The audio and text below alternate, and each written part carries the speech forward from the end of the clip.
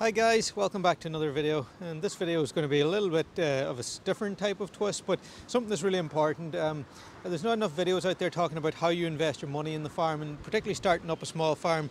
Investment and handling your money is extremely important. So I made two investments this spring. I've got here, this is a 2006 Honda 250 quad.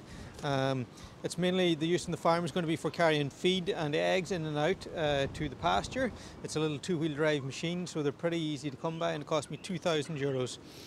And on this side I bought myself a new bicycle. I didn't need to buy a new one, I could have got a second-hand one, but I splashed out on myself and I got, this was €330. But I just want to talk to you about the numbers behind these and how I make decisions if I'm going to invest my money in something or not, and how long the return is on them.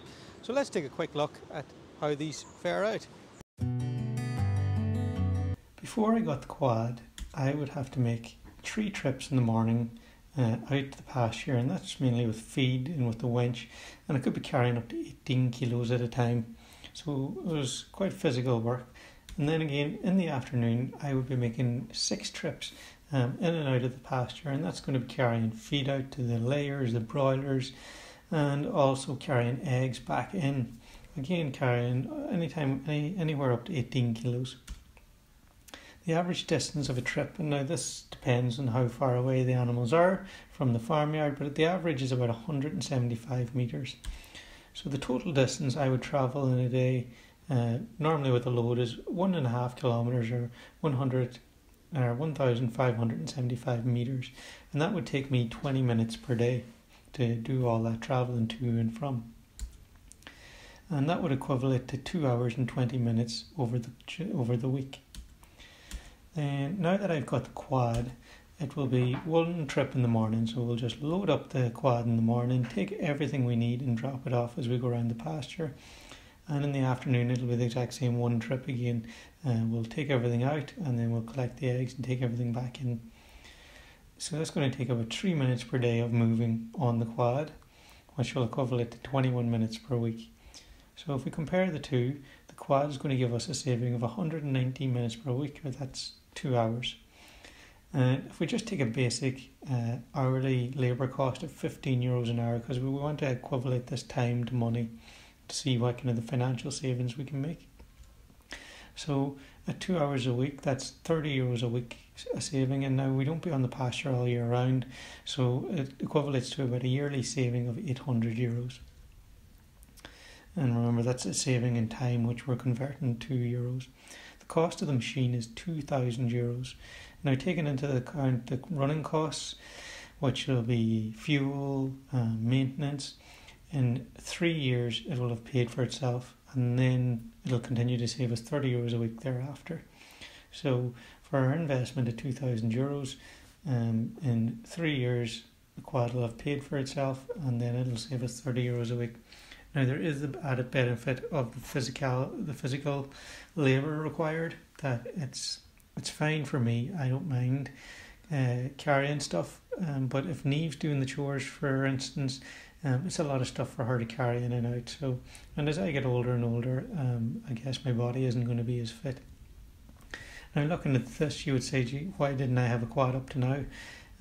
That return isn't terribly great. Taking 3 years for something to pay back. Like if we say, for instance, an Eggmobile, I can build an Eggmobile for €2,000, and an Eggmobile can return, a turnover of €30,000 a year with a net of maybe 15,000 over a year, which is way more than €30 a week or €800 a year.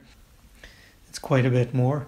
So I had time available, so I didn't mind spending 2 hours a week walking in and out. But now as my time becomes more limiting, I need to maybe squeeze out the extra minutes wherever I can.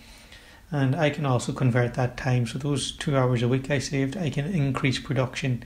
Spend that time increasing production, which increases my profitability.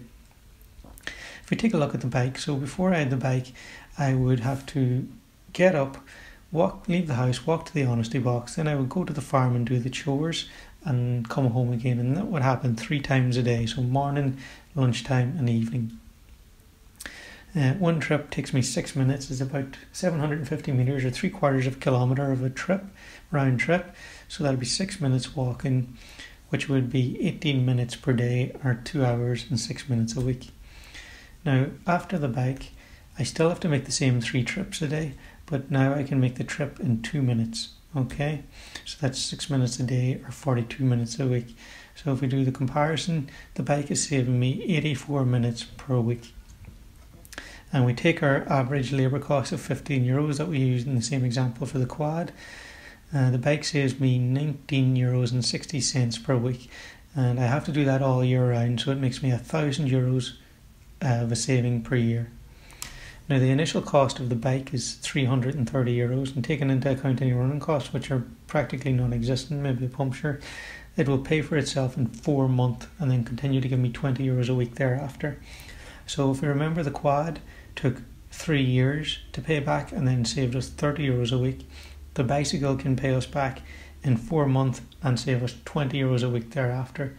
So looking at this example, the bike is clearly, if you had limited funding, the bike is clearly where you should spend your money.